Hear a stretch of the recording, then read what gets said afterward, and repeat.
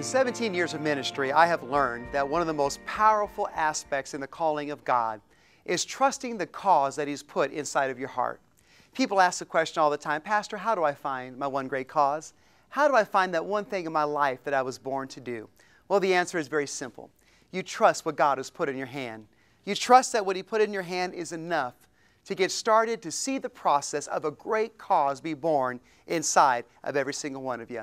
You'll be challenged along the way. You'll want to quit. You'll want to give up. You want to throw in the towel, as I have been so many times in my life in 17 years of ministry.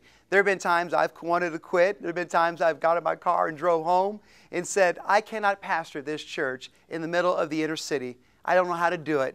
I don't have enough in my hand. But God always brings me back to the concept that it's not about what's in my hand. It's about what's in His heart. And when you have the heart of God, and you've captured the essence of what is in the heart of God, and you serve out of that passion, you serve out of that commitment, you'll never have to look for your cause ever again.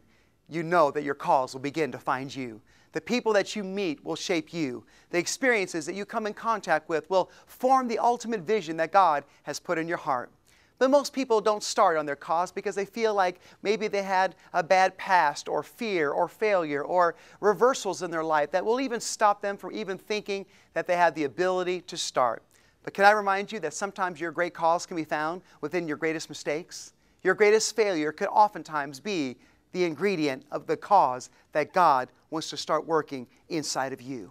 Trust what God has put in your heart. Believe that when God gives you something to do, no matter what you've been through or done or where you've been, it's something that He is using for His glory. Oftentimes we hit rock bottom, we think it's the end of the dream.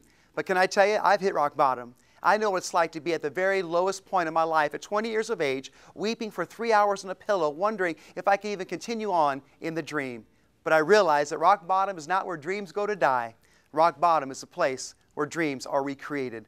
Let God recreate His great cause in you. Trust what He has put in your hand and believe that it is enough. Well, David just had a slingshot. He did miracles. A boy had a few loaves and fishes. It turned into something incredible. Your life is on the path to being something incredible and finding your one great cause by losing yourself into the cause of Christ.